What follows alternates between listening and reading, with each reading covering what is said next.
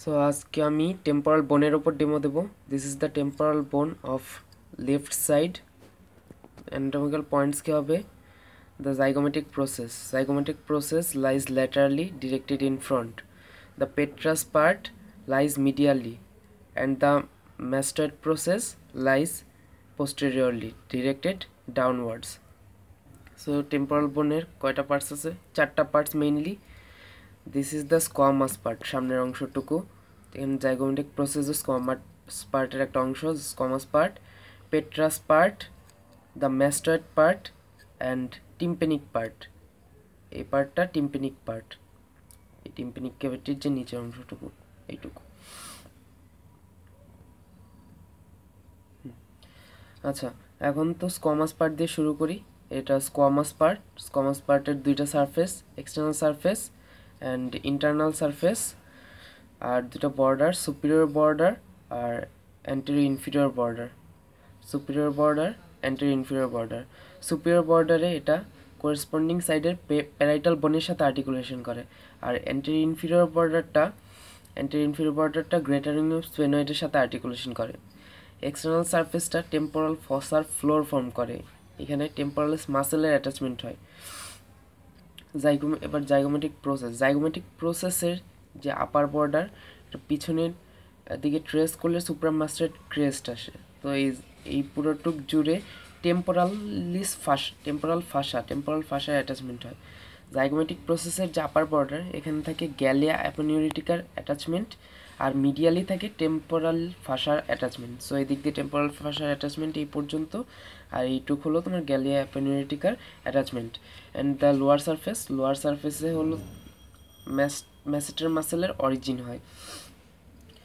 আর এই যে zygomatic process আর squamous পার্টের মাঝখানের যে অংশটা স্লোপিং সারফেস, এখানে টেম্পোরালিস মাসেলের টেন্ডন থাকে। এবার জাইগোমেটিক প্রসেসের পিছনেই একটা ফসা থাকে, এটার নাম ম্যান্ডিবুলার ফসা। মূলত এই পুরোটুক মানে টিম্পেনিক পার্ট, স্কোয়ামাস পার্ট দুইটা মিলেই ম্যান্ডিবুলার ফসা হয়। স্কোয়ামাস পার্টে যেটা আছে সেটা হলো articular part of mandibular ফসা, R tympanic পার্টে আছে নন আর্টিকুলার পার্ট। জাইগোমেটিক প্রসেসের যে রুট, এখানে এই যে আর্টিকুলার পার্ট ম্যান্ডিবুলার ফসা, এখানে ম্যান্ডিবুলার কন্ডাইলের সাথে টেম্পোরোম্যান্ডিবুলার জয়েন্ট ফর্ম হয়।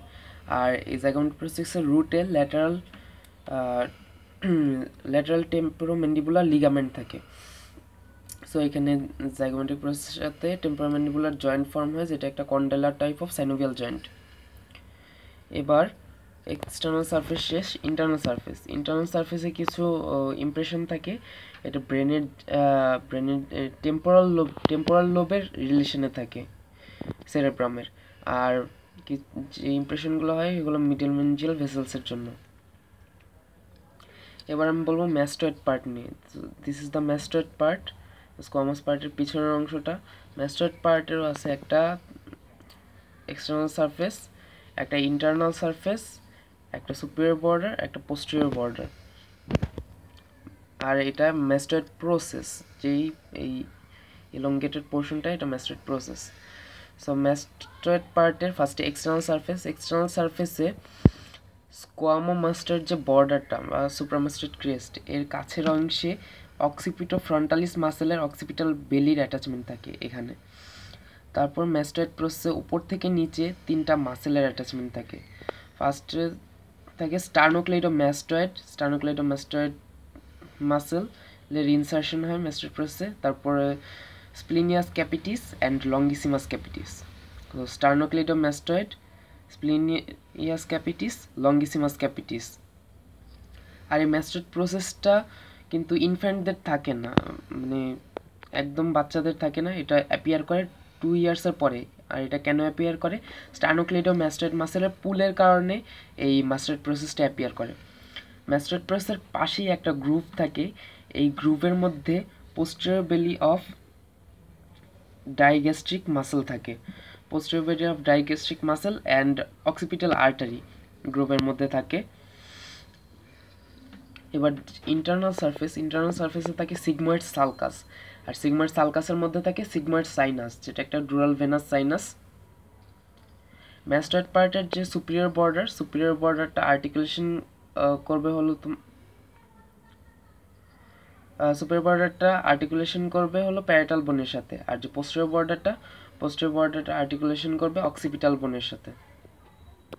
সো এখানে অক্সিপিটাল বোন, এখানে প্যারাটাল বোন, আর স্কোয়ামাস পার্টে এখানে প্যারাটাল বোন, আর সামনের দিকে হলো গ্রেটার রিং অফ স্ফেনয়েড মানে অ্যান্টেরিয়র ইনফেরিয়র বর্ডারে। তো মাস্টার্ড পার্ট শেষ, এবার আমরা আসি টিম্পেনিক পার্টে। So this is the tympanic part, পাতলা যে অংশটুকু টিম্পেনিক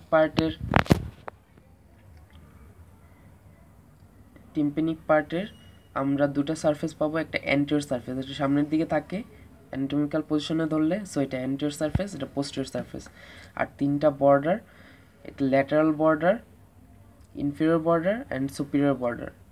সুপিরিয়র বর্ডারটা একটা ফিশার ফর্ম করে স্কোয়ামাস পার্ট আর টিম্পেনিক পার্টের মাঝখানে। এই ফিশারটার নাম হচ্ছে স্কোয়ামোটিম্পেনিক ফিশার, যেহেতু স্কোয়ামাস আর টিম্পেনিকের মাঝখানে। হ্যাঁ, এই যে স্কোয়ামোটিম্পেনিক ফিশার। তো এই স্কোয়ামোটিম্পেনিক ফিশারটা দুই পার্টে,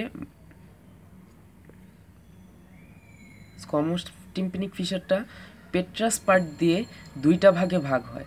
সামনের অংশটুকু টিম্পেনিকের সাথে যেহেতু পেট্রাস দিয়ে ভাগ হয়েছে পেট্রোটিম্পেনিক ফিশার, আর পিছনেরটা পেট্রোস্কোয়ামাস ফিশার। So পেট্রোটিম্পেনিক fisher, পেট্রোস্কোয়ামাস fisher.